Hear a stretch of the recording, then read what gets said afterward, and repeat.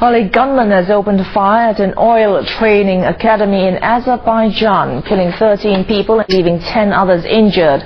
The killer was identified as Nadir Shahanoglu, a Georgian citizen of Azeri origin. Initial media reports had said there may have been as many as 4 gunmen. Baku news agency APA said the shooting may have been caused by a conflict between Azerbaijani and foreign students at that college.